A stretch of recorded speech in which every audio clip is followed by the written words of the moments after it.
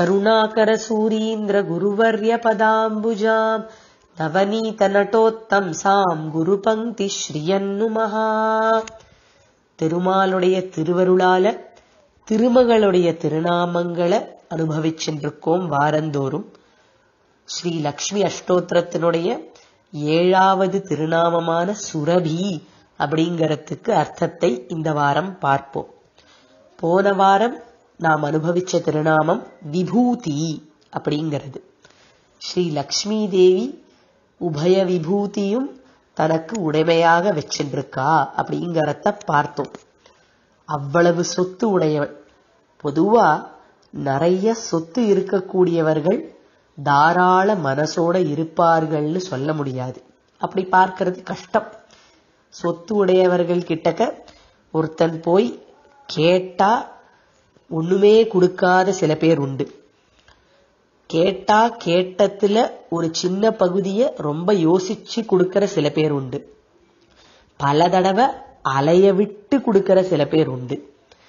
இல்லைன்னா கொடுத்துட்டு சொல்லி காமிக்கிற சில பேர் உண்டு. இப்படி பல ரகங்கள். ஆனா எல்லா சொத்துக்களுக்கும் சுவாமினியா இருக்கக்கூடிய ஸ்ரீ லக்ஷ்மி தேவி அள்ளி அள்ளி உடனே கொடுப்பாளாம். அப்பேற்பட்ட கருணை உடையவள். ரபா அப்படிங்கிற சப்தத்துக்கு கருணை அப்படின்னு பொருள். ரபா அப்படிங்கிற சம்ஸ்கிருத தாத்துக்கு கருணை அப்படின்னு அர்த்தம். சுரபி அப்படின்னா உடனே கருணையை பொழியக்கூடியவள் அப்படின்னு அர்த்தம். சுரபின்னு பிராட்டிக்கு திருநாமம். உடனே கருணையை பொழிவாளாம். இவள் உடனே கருணையை பொழிவதை நம்ம பல இடங்கள்ல பார்க்கலாம். கொஞ்ச நாளைக்கு முன்னாடி 4வது திருநாமமான சர்வபூத ஹிதப்பிரதா அப்படிங்கறதுக்கு அர்த்தத்தை பார்த்தோம். அதுல நாம பார்த்தது என்ன? சீதாதேவி ஹனுமான் கிட்டேந்து ராட்சசிகளை காப்பாத்தினா அப்படின்னு பார்த்தோம். இந்த நிகழ்ச்சி நடக்கிறதுக்கு முன்னாடி அசோகவனத்துல ஒரு நிகழ்ச்சி நடந்தது. அது என்னன்னா, இந்த சமயம் ஸ்ரீராமபிரான் லங்கைக்கு புறப்பட்டு வரவே இல்லை. சீதாதேவி அசோகவனத்துல சிறை இருக்கா. ராட்சசிகள்லாம் சுத்தி துன்புறுத்தின் இருக்கா.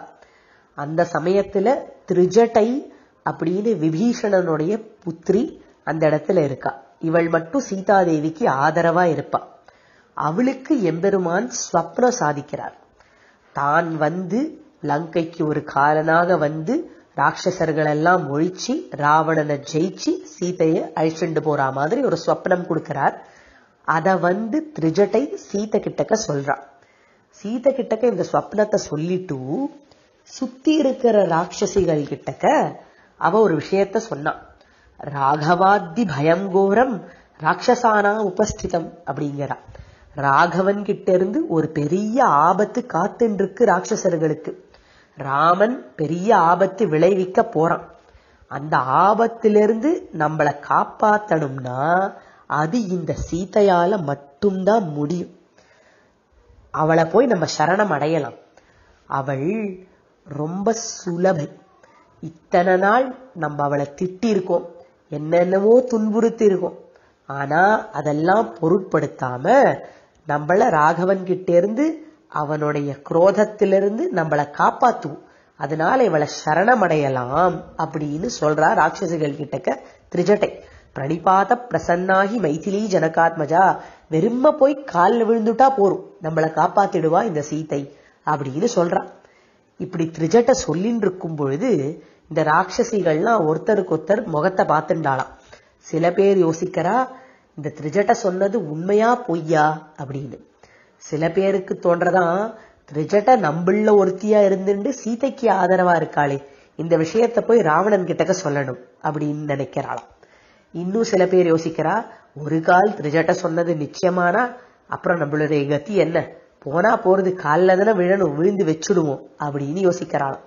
இப்படி பல பேருடைய மனசுல பல கற்பனைகள் ஓடின்னு இருக்கு. இவாள்லாம் இப்படி யோசிச்சுட்டு இருக்கும் பொழுதே அந்த சீதாதேவி தன்னுடைய பர்த்தாவான ராகவன் விஜயம் கொண்டார் அப்படின்ற சந்தோஷ செய்தி கேட்ட உடனே என்ன சொன்னானா, அவோச்சத்யதி தத்தத்யம் பவேயம் சரணம் ஹிவா. ஒரு கால் இந்த திரிஜட சொன்னது உண்மையானா கவலைப்படாதீர்கள், நான் உங்களுக்கு அபயம் கொடுக்கிறேன், ராமன் கிட்ட இருந்து நான் உங்களை காப்பாத்துறேன் அப்படிங்கிறா.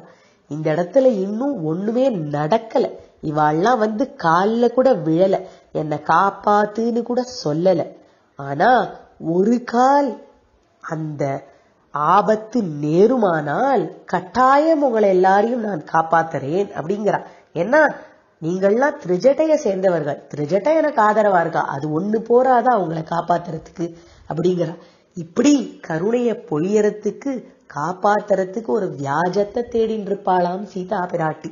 அப்பேற்பட்ட கருணையை உடனே சுரக்க கூடியவள் இவள். சுரபி அப்படின்ற பெயர் பெற்றவள். சுரபின்னு பசுமாட்டுக்கு ஒரு பேர் உண்டு. அதுக்கு ஏன் அப்படி பேருன்னா, பசுமாடானது பால் கறக்கும். தன்னுடைய கண்ணுக்குட்டிய பார்த்த உடனேவே பால் கறக்கும். ஒரு கால் அந்த கண்ணுக்குட்டி அந்த இடத்துல இல்லாம போனா பாலை கறக்கிறதுக்கோசரம் தோல் கன்றுன்னு ஒண்ணு கொண்டு வருவாளாம். தோல் கன்றுனா கண்ணுக்குட்டி மாதிரி தோலை போத்தி அதுக்குள்ள வெக்கலெல்லாம் அடைச்சு வச்சிருப்பா. அந்த தோல் கன்ற பார்த்தா கூட இந்த பசுவானது பாலை கறந்துடுமா. இந்த தன்மை, இந்த கருணை எதனால வந்தது இந்த பசுமாட்டுக்குன்னா பிராட்டியினுடைய அனுகிரகத்தினால வந்தது. அதனாலே அது சுரபின்னு பேர் பெற்றிருக்கு. ஆனா ஒரே ஒரு வித்தியாசம் இந்த பசுமாட்டான சுரபிக்கும் லக்ஷ்மி தேவியான சுரபிக்கும். பசுமாடு அந்த தோல் கன்றுதான்னு தெரியாம பாலை சுரக்கிறது. லக்ஷ்மி தேவி நம்மெல்லாம் உண்மையான பக்தி இல்லாதவர்கள்னு தெரிஞ்சுண்டே கருணைய சுரக்கிறா.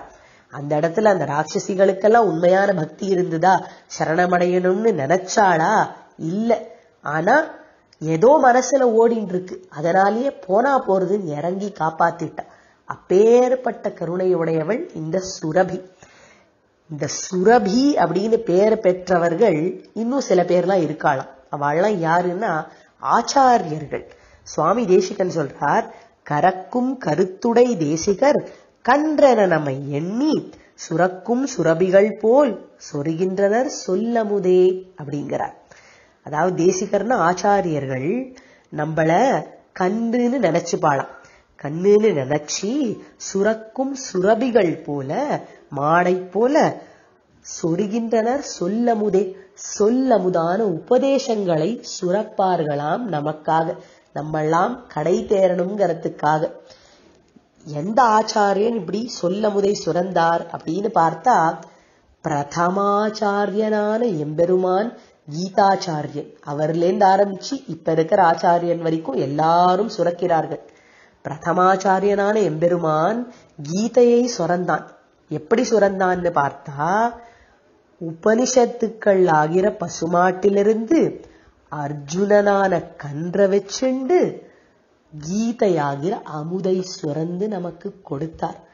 அப்பேற்பட்ட சுரபியா எம்பெருமான் இருந்ததுக்கு காரணம் என்ன?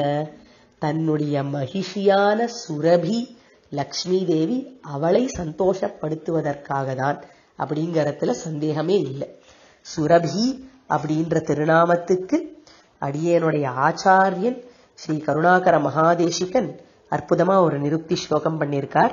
சுரபிர் லக்ஷ்மிஹி கஸ்மாத் நனு ரப ராபஸ்ய இத்யதோ தாத்தோஹோ ஸ்வித்யுபசர்கோத்யாத் வரயா குருதே தயாம் ஹி சுரபிஸ்ஸா. இன்றைய தினம் ஸ்ரீ கிருஷ்ண ஜெயந்தி. இந்த சுரபியான லக்ஷ்மி தேவிய நினைச்சுண்டு அவளுடைய கணவனான சுரபியான கீதாச்சாரியனை வழிபட்டு நல்ல கதியை அடைவோம். வாங்கள் பக்தியுடன் ஜபிப்போம். சுரப்யை நமஹ.